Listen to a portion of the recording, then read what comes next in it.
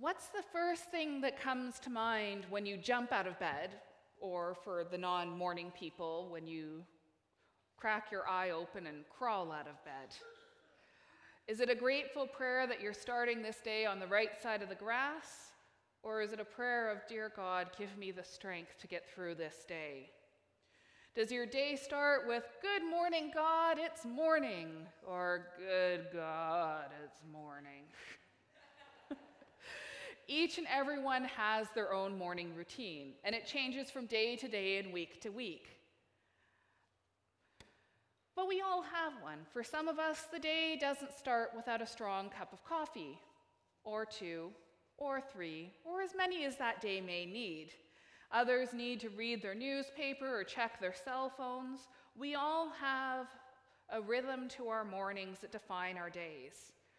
I have my own unique morning ritual. I really don't think most of you get up on a Sunday morning by going, "It's time to worship, worship, worship." I could be wrong. If all of you jump up and greet the day that way, I'd love to hear it. But that's how I start my morning. And all of us have our own routines and unique ways of starting the day. But there's one thing that all of us have in common, and we have it in common with our brothers and sisters in the past. Many of us start the day by looking at the sky, or by looking at an app on your phone that other people who looked at the sky can tell you. We define our day by what the weather is going to bring. For instance, this past weekend, you probably desperately watched the Weather Network to find out when you could mow your lawn, or if you could mow it at all. And how often does what you wear be defined by the weather around you? If it's 100 degrees, it's not time to break out the parka. If it's minus 40, it's not time to break out the miniskirt. And you decide how faithful to Christ you're going to be on the weather, or whether or not you know that this is a day he's going to come back in glory. Okay, I'll be honest, the third option is really something the Weather Network's not tracking right now. But for many people, this can be the deciding factor in their life.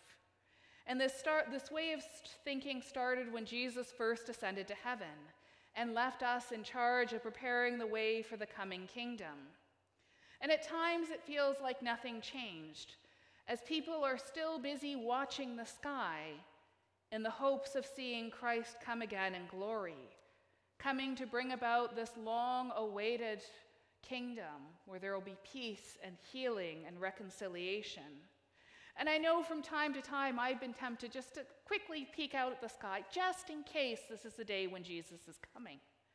Whenever we're faced with a big decision in the church about what to do about a mission project or a big building project, I just feel that urge to look outside and be like, "Okay, God, just in case you're interested, you could come and make this decision. You could come and tell us what the right path is." And I don't think that I'm the only one. After all, think about how many people have spent their life trying to decode the Bible, going through each verse and scripture passage, trying to find secret numbers that will let them know when the kingdom of heaven is going to come. It's gotten so bad that even the Simpsons have got in on the joke. And please note I say when he's going to come back, not if. For we know in our life that what goes up must also come back down. But we're often impatient and want to know when. We want to know the exact date and time so that when Jesus comes, we can look busy.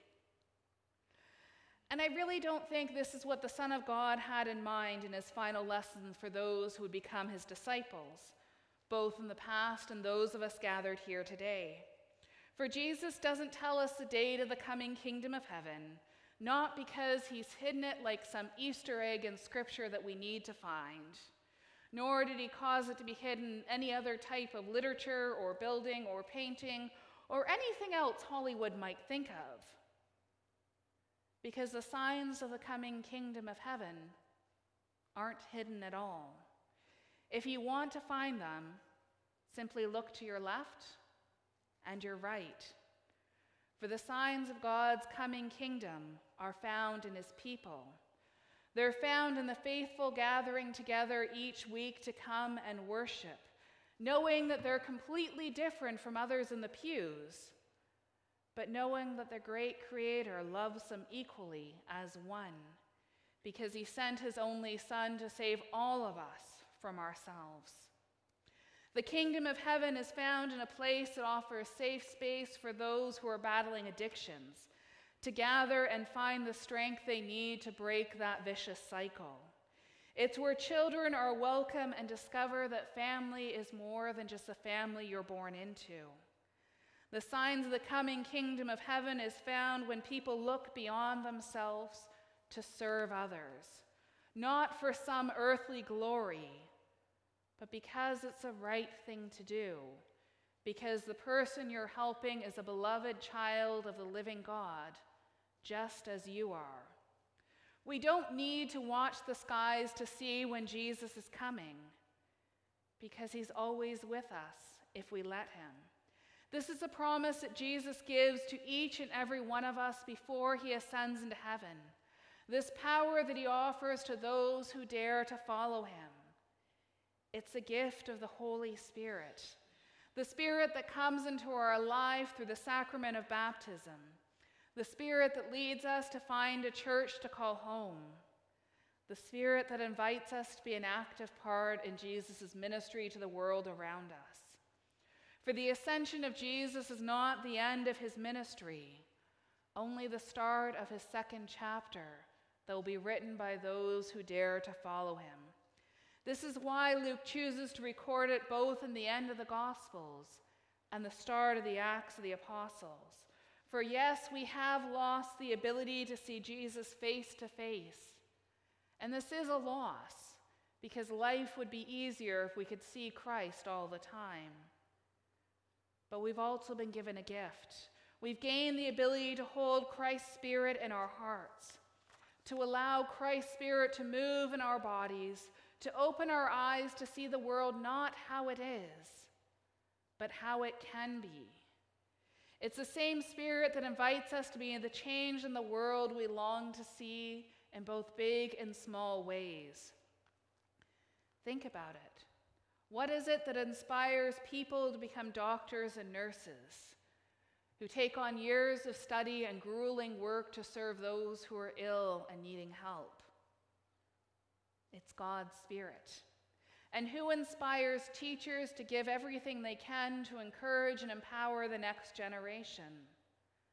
Again, it's God's Spirit. Who guides us to visit the sick, to check on those who feel lowly? Who gives us the ability to proclaim that death is forever defeated, even when we don't feel like it? It's the Holy Spirit. It's God's Spirit. It's Christ's Spirit. The third part of our Trinity allows us to do all of these things and so much more, all because Jesus sent it down to rest on his beloved disciples, those in the past and those still yet to come. And we're given this gift not to hoard our knowledge and be secretive about it, but instead to spread it with what some would consider a reckless abandonment, sharing God's Spirit in abundance and overflowing, trusting that when we spread the seeds of the coming kingdom of heaven, our great Creator will help them to grow and flourish, just as it did with the early church long ago, and just as it happens in our own life. For this is the great gift that our Heavenly Father has given to all of his beloved people. For Christ came to save us, to teach us, to guide us, and then to show us to do the same with all those who we meet, so that one day all may come and worship the Lord of everlasting life. But until that day comes, don't always keep your eyes on the sky looking for the Lord, for you just might miss seeing Jesus walking amongst his people, and those who we serve, and those who are called to serve us. Thanks be to God. Amen.